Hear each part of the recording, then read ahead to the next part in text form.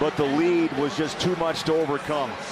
And Utah dropped. Talk about a game of runs. Miami goes on a 15-0 run in the first, and then Utah goes on a 20-0 run in the fourth, and the Heat come out on top, 111-105. Yeah, look, the Heat dominated the entire game and then started playing the clock a little bit too early there at the end, Chris.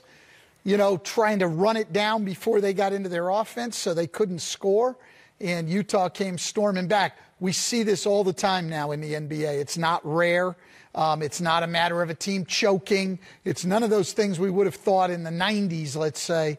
It's just a different game now with the three. And great comeback by Utah, but the fact that they got dominated for 42 minutes is what ended up costing them. Welcome to NBA Saturday Night, presented by State Farm. Why is that? Why do you suppose we're seeing that? Well, the game's so volatile because of the three. So we know how quick teams can come back making threes. But when teams shoot so many threes, you're also going to go cold at times and not be scoring. And so, you know, and the pace of the game is up. So shots come quickly. And the Heat were in a good rhythm.